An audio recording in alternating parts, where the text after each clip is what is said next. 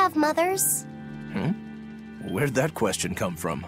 Well, after hearing that Velvet, Kamawana, and Eleanor all lost their parents, I just got curious. My mother was a strict, frightening woman, but she died a long time ago. I see. I have no parents either, but the wicked witch who took me in said I was born from a peach that floated down the river. Coming from you, I'd almost believe that. And you, Eisen? We Malakim are formed from untainted mana. Sometimes humans are reborn as Malakim, but they retain no memory of their previous lives. In other words, we don't have blood relations like humans do. I see.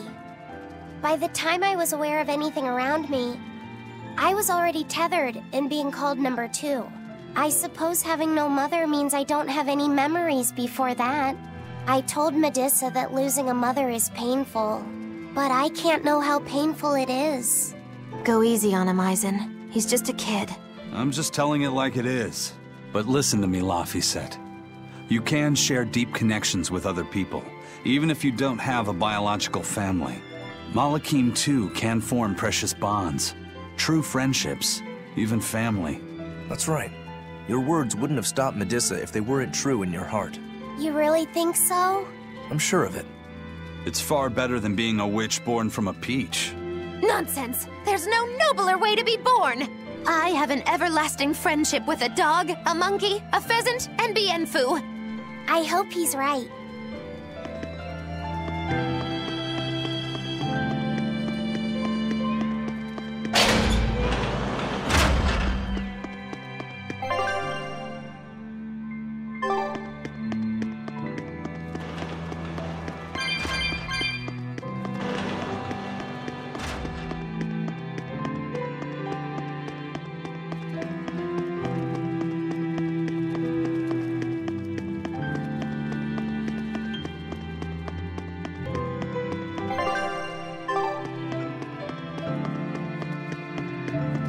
You said that Malakim can have familial ties, but what makes you and your sister siblings if you're not related by blood?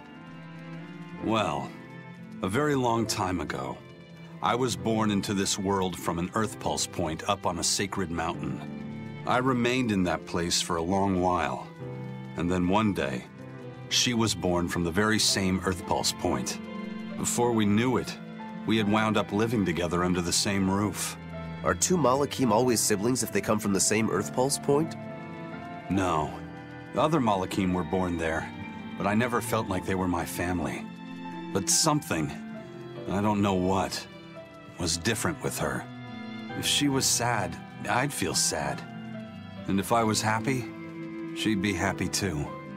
She can be abrasive, but when she smiles, it's like nothing else.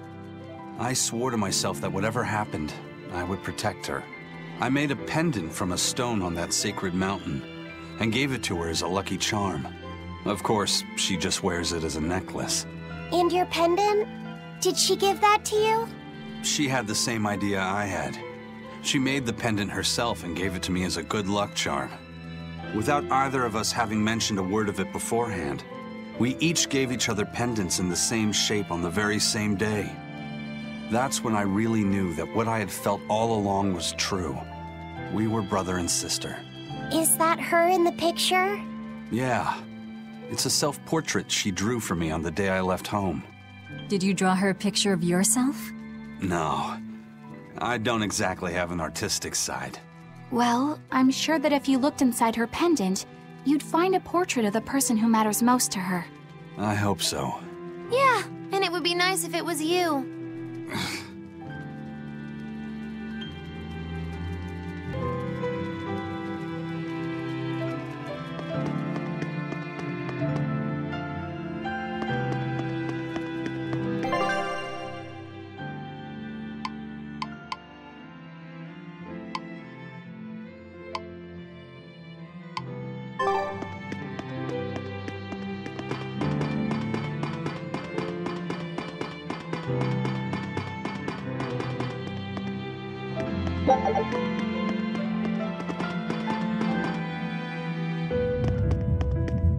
Ah, there you two are. Hi, teacher. Have you made progress deciphering the book? I have indeed. It turns out there was a second counting song. I've already transcribed it. Would you read it aloud for us, child? Okay. When the 8 malevolences overflow, in the culmination of mankind's despair, Innominat will bring an end to all peoples and restore them to time immemorial. 4 Empyreans shall wield a wrathful sword and cleave the great devourer, 2 asunder to sleep beneath the earth, as scarlet moonlight illuminates the evil. The nameless Empyrean hath one heart. The nameless Empyrean hath one body. Oh, yet more delightful material to keep us awake at night. If I'm understanding this right, it's discussing the specific nature of Innominat? That's what I believe, yes. When the 8 malevolences overflow in the culmination of mankind's despair, Innominat will bring an end to all peoples. So, when the world is at peak malevolence, Innominat will use that power to bring an end to all. Is that it? He's going to wipe out all of humanity? Is that what the Abbey is after? Is that why they've been trying to bring back Innominat? No. Artorias is not that kind of man. His 2 primary ideals are the many over one, and the restoration of order through will and reason. He sacrificed Laufey to protect this world, not to eradicate it. You mean that's who he is as far as you know, yeah? People change, Velvet. Perhaps the shepherd gave up hope. Maybe he lost faith in mankind. Fools prone to sin, endlessly generating malevolence. He's not like that.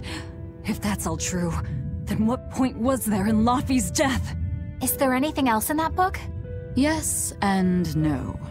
This copy itself is incomplete. There ought to be further pages, but they're missing. For now, I've done all I can. There must be an original somewhere, right? Without it, I doubt the Abbey would be plotting Innominat's revival. We can be sure they have complete understanding of their Empyrean's nature. But this was the only copy in the royal villa. It's getting pretty late. Why don't we call it a day? Yeah, let's get some rest.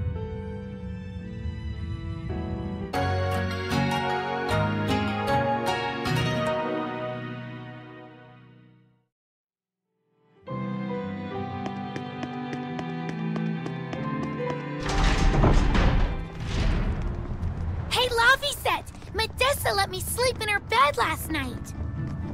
She's warm for a snake lady. That's great. She's gonna help me take a bath now. You should come join us too. What? I couldn't. It's okay. I don't mind at all. Hey, Kamoana. Did you know? Dial started to grow a brand new tail. Wow, really? I want to see. He's up at the observation tower. Let's go see! Medissa, you too! All right. But don't run, or you'll trip.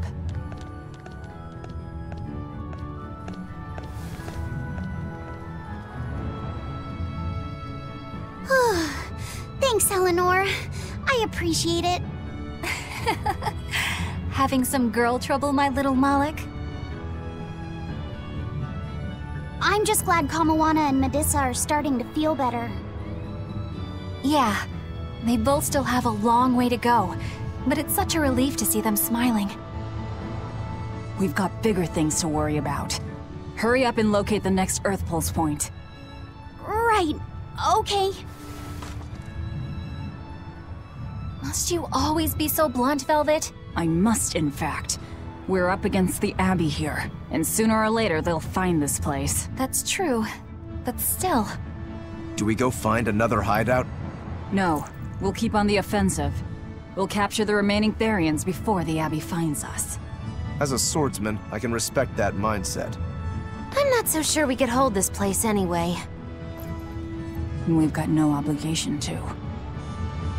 I found another Earth Pulse point. It's in the eastern part of Eastgand, I think. But that's... all right. We're headed for Eastgand. Then our first stop should be Port Taliesin.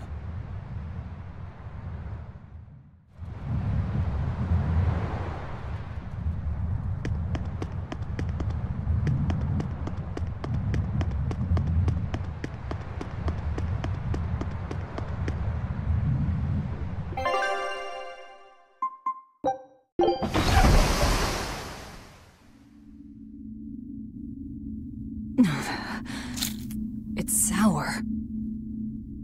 So you've kept your sense of taste? In my dreams I have. Nowhere else.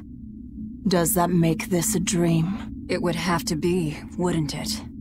After all. I devoured you. That's right. Don't you go forgetting it. How could I ever forget it? The taste of your...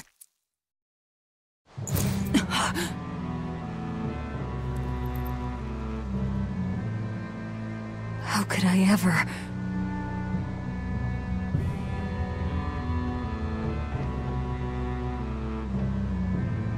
Looks like the fog's rolling in. Yep. Eleanor, there's something I want to be sure we get perfectly clear. All right. What is it? Laphicet is not your little Moloch. What? That's all you wanted to say? You realize he doesn't belong to you either, right? Indeed I do. Laphicet's his own person, and not anyone else's. You're right. Malachim aren't just tools to be used by exorcists as they pleased. I'll be more careful not to forget that. Good, as long as we're on the same page. Since we're on the subject of reminders, you haven't forgotten our little bet, have you, Velvet? You mean the 100 gold on whether I'd break? No, I haven't forgotten. A word of caution. People can fight against pain, but they can't fight against happiness. If you're keen on winning our bet, I'd steer clear of ill-fitting dreams. Sorry to break it to you, but all I have anymore are nightmares.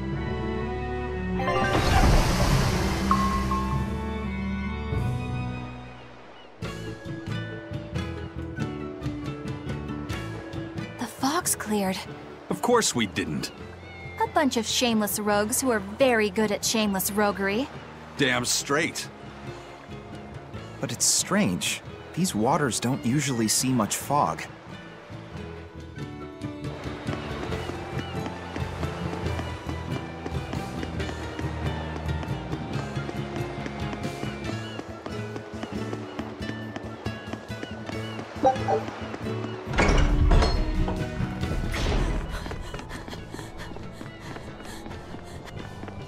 Whoa! It's like a castle. This used to be the base of operations for a rich trading family. When trouble came knocking, they were ready for it, to say the least. Wow! They must have had a lot of enemies. But that was a long time ago. Nowadays, it's just another town in the middle of nowhere. But even so, to us, it was the big city of our dreams. You know this area well. I grew up near here. Keep on going, and you'll run into a ball. My home village. Then, the Therian is... Yeah, somewhere in my village. Is that okay? No one will know me there. Everyone I knew, I already devoured.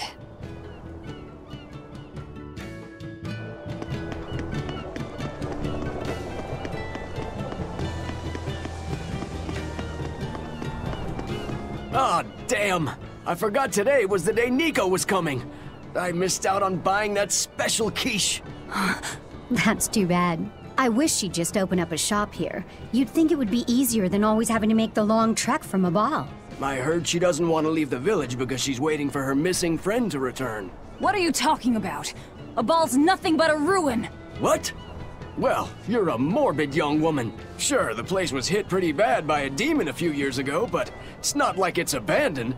Many of the villagers were hurt, but thanks to Lord Artorius, nearly all of them survived in the end. That can't be! It certainly is. In fact, there's a girl from there, Nico, who comes here once a week to sell things. Just yesterday, my husband sent medicine to the general store there and got some juicy prickle boar meat in return. That can't be right. Velvet? What's going on? That's what I'd like to know.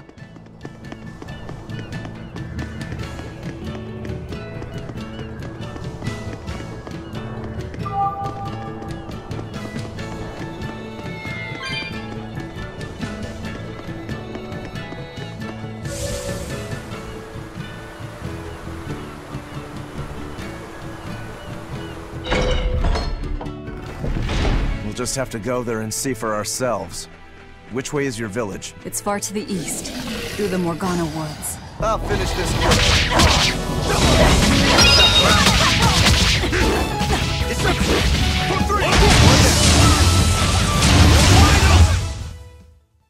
You're not hurt, are you?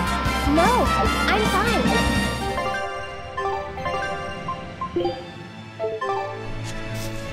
Velvet said a ball was wiped off the map, but it sounds like someone's been coming from there with things to sell. Do you think a new group of settlers moved in? Apparently that merchant Nico is someone Velvet knows. She said something about Artorias having saved the village. Do you think it had something to do with the Earth Pulse point? I can't say. We've heard too many conflicting things. This feels wrong to me. We won't find the truth by wandering blindly in the dark. Right. It's not like we can turn back.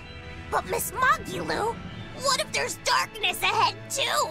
Then we'll take a nice nap together. Forever, probably. Oh.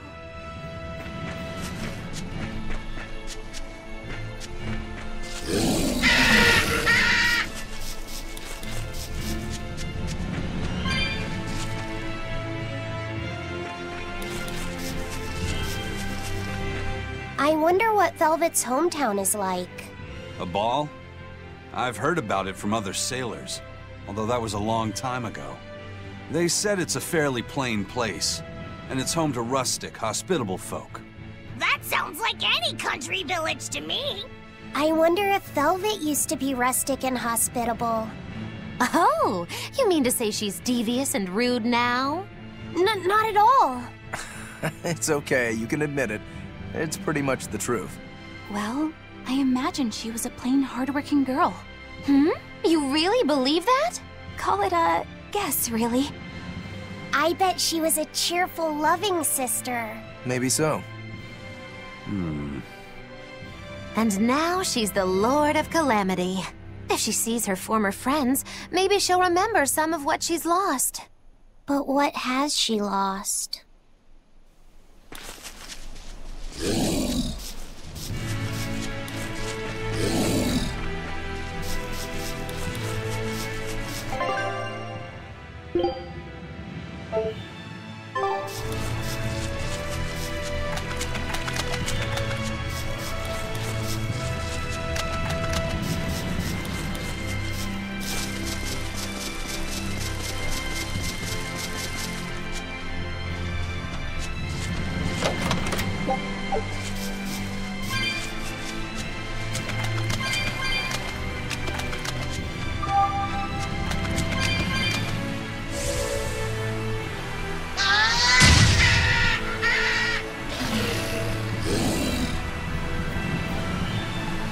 Say, do you know why Velvet was sent to that prison island in the first place?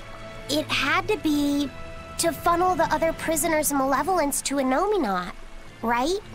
There's an Earth Pulse point near a ball, right? Wouldn't it have been easier just to leave her there? Lack of food, probably. I heard she devoured the entire village. Could that rumor really be true? Who can say? Let's ask Aizen's coin. You know it doesn't work like that. All right, let's think. Why else would Artorias move Velvet to the island? If she was the first Therian he captured... He needed a guinea pig to test out what was written in the ancient book. Precisely. He made a special cage for her in the island prison, where Earth Pulse Point and Malevolence met. Then he used Velvet to test how Therians work. Huh. I could see him doing that. But turning his own family into an experiment. I'm just offering a theory. But a man willing to sacrifice his brother's life wouldn't likely show mercy to his sister either. How could he be capable of such things? Perhaps that's just how badly he wants to save this world. Or perhaps there's no other way it could be saved. Huh?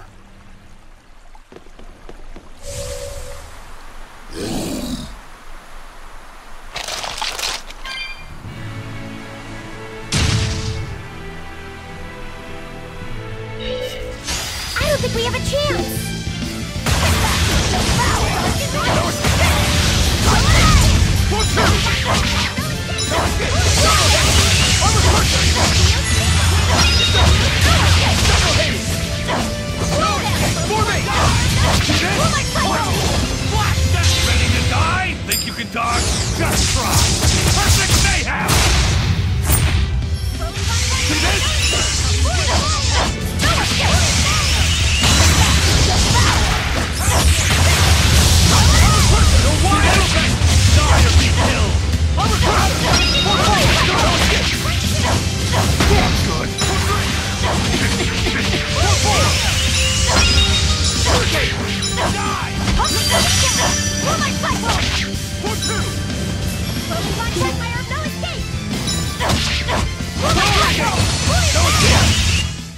Sorry to cut you down.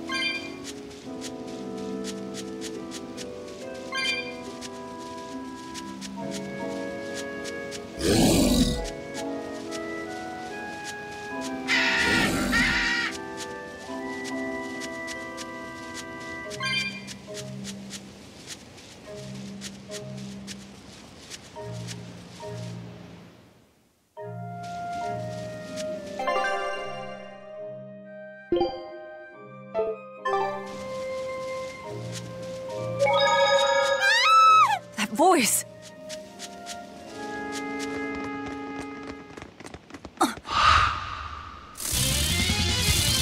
Nico!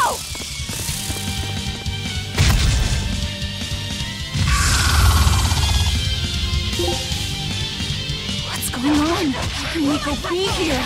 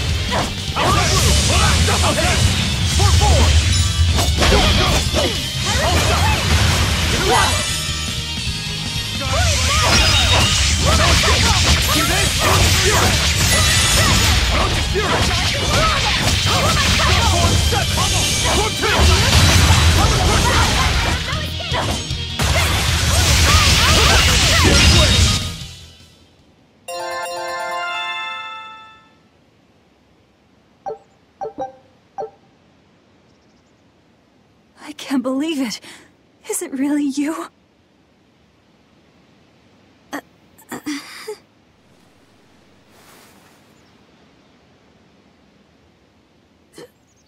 Velvet?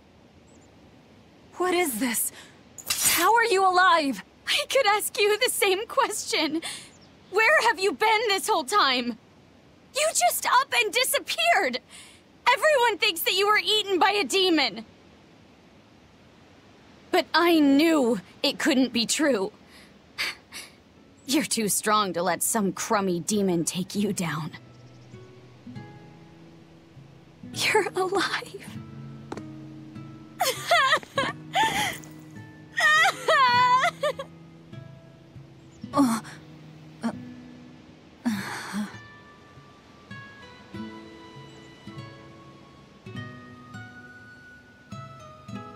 Sorry, I didn't mean to embarrass you in front of your friends. I have to let everyone know the good news. You finally come back to us. Nico's alive. She's alive. Don't let your guard down. I've got a bad feeling about this. Well, naturally, we've got a Reaper with us. Let's head for a ball. We can ask everyone there exactly what happened. Yeah.